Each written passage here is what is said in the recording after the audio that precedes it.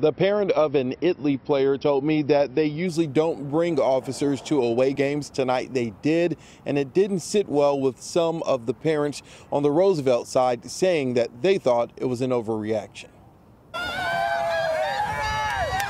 Thursday night lights. We're usually here on Wednesday nights. Roosevelt High School Mustangs taking on the Italy High School Gladiators, but the players on the field aren't all varsity. The Roosevelt varsity players were suspended for the first half, watching their JV team from inside because of what happened last week in Fort Worth.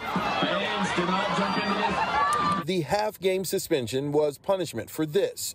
During the fourth quarter of Roosevelt's game with Eastern Hills, a fight broke out. The game was called because the fight got out of hand. Erica Burkhalter is the parent of a freshman at Roosevelt. He gets to play. They asked the parents if JV can fill in for the first quarter, and I allowed him to because he loves the game, and that's what we're here for. Fort Worth ISD made Eastern Hills forfeit their game next week. Wednesday, Italy ISD informed parents that the team would have a police escort to Dallas, and 2 officers would be near the sideline as an added precaution, a move some Italy parents thought was an appropriate response. I think it is. So, I mean, if it'll keep the conflict down and keep everybody in control, then yeah, we need it. But that wasn't the same feeling on the other side of the field. I think that was just a mistake on last week, and this is a new game, new chance. Just let them play and have fun. So I think they just overreact. I don't think we're not here to fight. We're just here to win the game. It's an overreaction, but it's good. The more the better, right?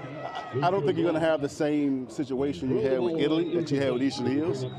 So it's a slight overreaction based on who you're playing, but the more the better, right? You need control. The Dallas ISD police chief met with the Italy officers at the start of the game. He told Fox 4 the district had a regular game police presence.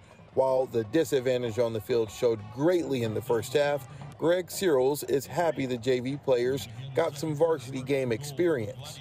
A beautiful day for football, beautiful night, weather's changed, no rain. These kids get a chance to play, so that's a good thing.